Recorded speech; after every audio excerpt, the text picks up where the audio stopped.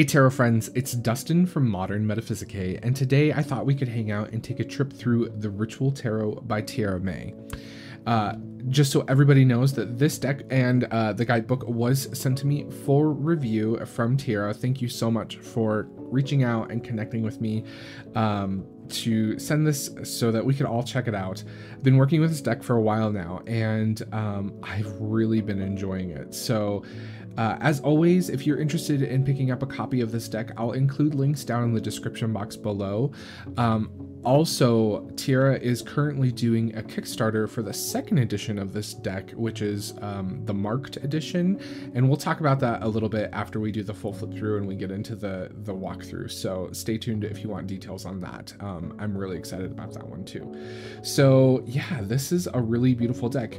There is a nice big guidebook, and the guidebook I really like because what Tiera has done in the guidebook is she's listed opposing and reinforcing cards as opposed to like upright and reversals, which I really love, you guys. So when you're going through the guidebook, right, you get your usual sort of like keywords at the top with sort of a divinatory meaning. There are reversals included, but like there's a little like keyword opposing and reinforcing thing. And I love this because if you're someone who's beginning to learn to read tarot in context, and what I mean by that is if you're looking at tarot in your readings and learning how the cards interact with one another and things like that, this is a really good resource. So I was really excited to see these included in the major arcana. The minor arcana pages are a little bit less detailed, so you get like a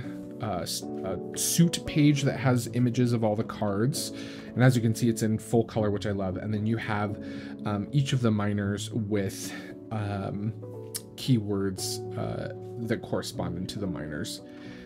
In terms of how the deck is constructed, the box is really lovely. This deck is printed in Italy by Ludo Cards, which is a really great printer.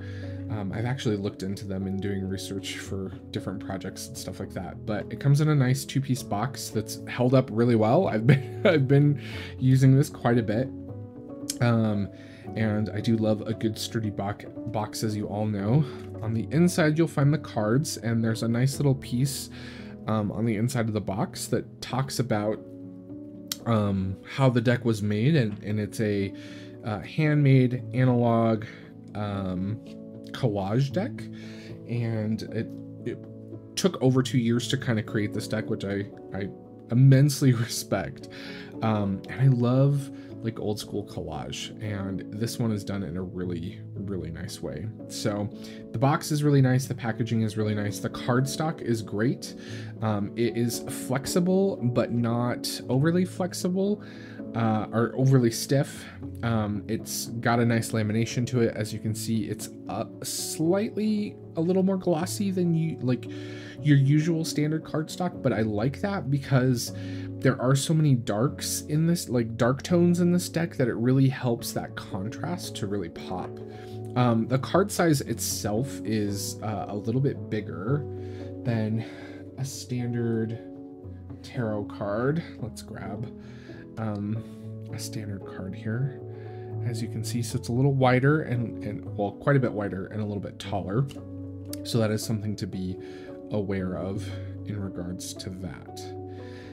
So yeah, let's do a quick little flip through, and then we will come back and we'll talk about what I love about this deck, and we'll talk about the current Kickstarter for the second edition. And yeah, this is the Ritual Tarot by Tiera May.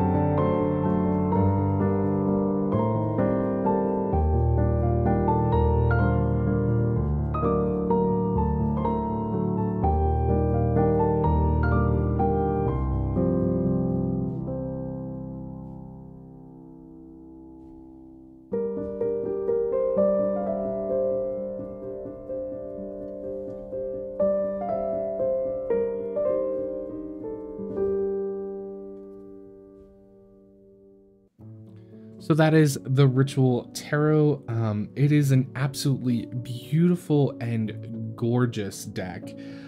I have really enjoyed working with this. You can tell that there's a lot of deep, beautiful, magical intention put into the creation of this deck, and a lot of personal meaning. I really feel like this is a deck that, you know, Tiera created for themselves and really just chose to share it with us, which I kind of really love. I love all of the art history references and the use of the visual arts and antiques and sort of artifacts from history that you see used throughout the deck. I love the inclusion of both vintage sort of antique art historical pieces as well as like really modern art, and it's done in such a really cohesive and intentional manner that it works so well. I do know that one of the biggest criticisms of this deck when it first started making its rounds on YouTube here was the lack of titles. I personally really kind of liked the lack of titles. When I first started working with the deck, I will say it was very challenging, and I referred to the guidebook a lot, right? And that I'm very thankful that the guidebook has images, really good high quality color images, because it makes it easy to match things up when I'd be like, oh, I don't know which one this is, right? And so that was really useful in that regard. But the more you use it, the more you get used to it, and you start remembering things. I found that this deck is really great for like creative inspiration, and also for kind of really deep kind of shadow work. For me personally, I tend to use it for that kind of stuff. I just really love the aesthetic of the deck, and the collage is done in such a way that it doesn't feel like collage a lot of times. Like, it feels like completed like works of art, and so that for me, like when it comes to a collage deck, I really appreciate. In terms of its structure, right, it very much is RWS and Thoth kind of melded together, which is definitely the intention of the creator, and it works well for me. I read with both systems quite frequently, and so for me it's not a stretch, but I do know for some people that was something of concern. But I will say this, that it tends, in my opinion, to lean a little more towards the RWS side of things. So if you're concerned about not really diving into the Thoth side of things, you could easily pick this up and just read it strictly as RWS, and it will work fine. I also really like using the cards in terms of like ritual focuses and things like that, because of the images that have been selected on a lot of these cards. There's a lot of deep esoteric messages in these cards. I love that Ace of Swords. It's so beautiful. But this is the thing that I love about this deck, right? Is you have these beautiful images that are photographs, but they don't come across as photographs, I guess, is the best way for me to kind of express how I feel about it, right? Like, they very much are, what's the word I'm looking for? Like, it's very cohesive in the sense that it just really works. So yeah, I have been really enjoying working with this deck. Now,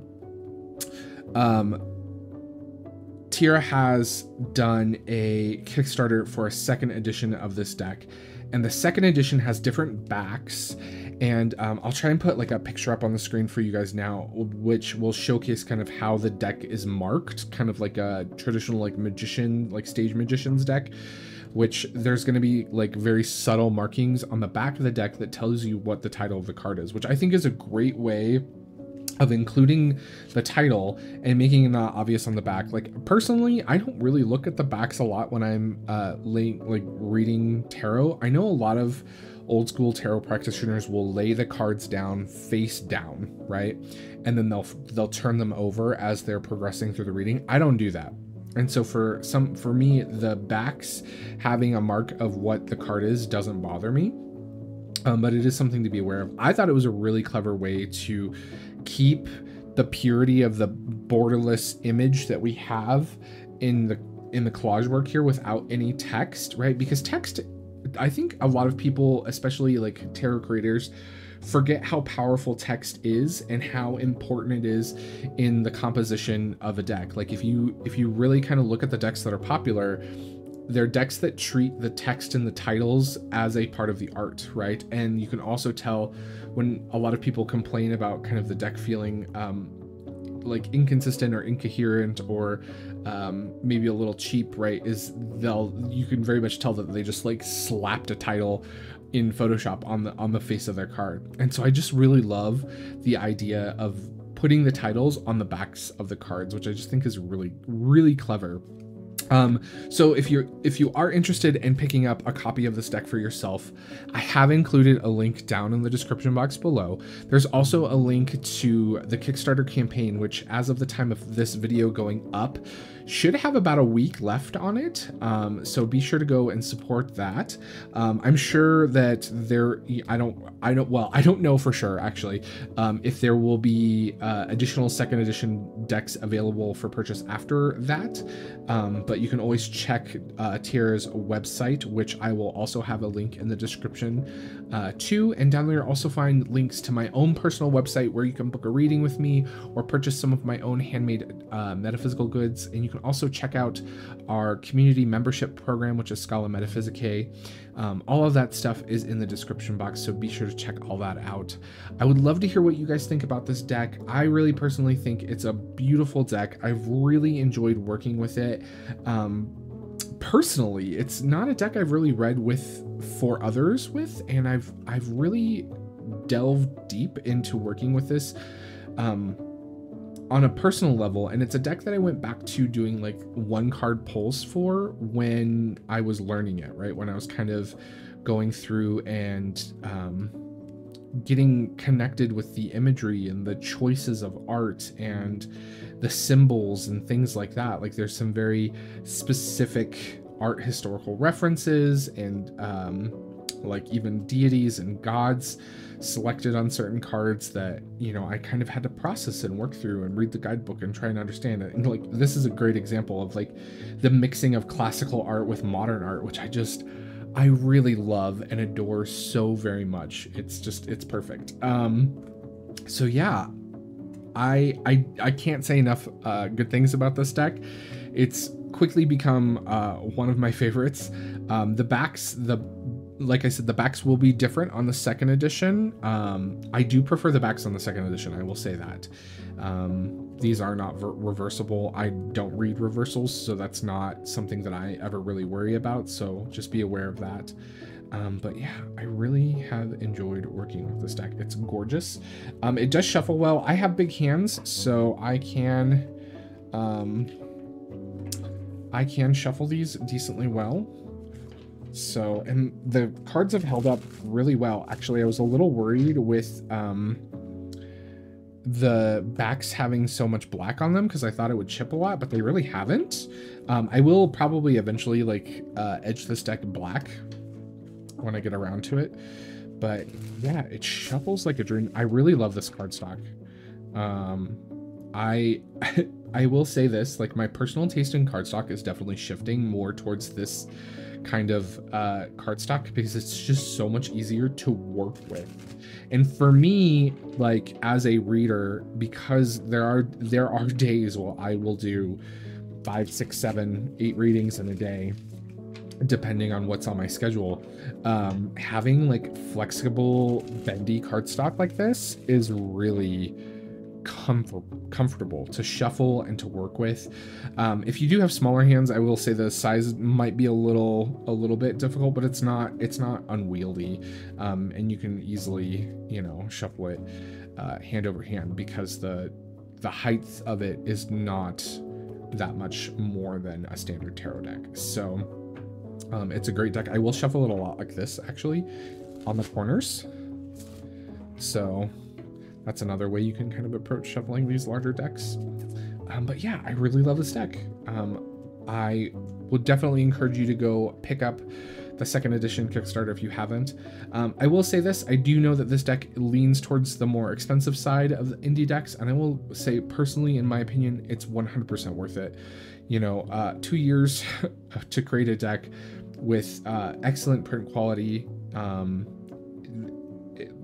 it's worth it in my opinion. I know for a lot of people there was a great debate around that. I'm not going to get into that in the video too much, but for me personally it's worth it. And at the end of the day, that is the only person you should be asking if it's worth it or not, is you. And I personally feel like it is, so I will just say that. But yeah, I love this deck. I did support the second edition, so I'm putting my money where my mouth is, even though this was sent to me for review. I'll do a comparison once we get the second edition, the marked edition, in our hands. And I have a feeling, I just have this inkling that that's going to become like my favorite edition. But I've been loving working with this. They make amazing altar cards, by the way, you guys. And yeah, I would really encourage you all to go check it out. So let me know what you think about this deck in the comment section down below. Check out the description box for all the goodies and the links and all that fun stuff.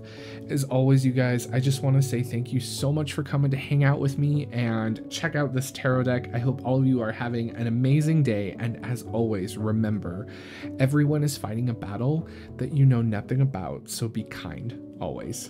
Bye, everybody.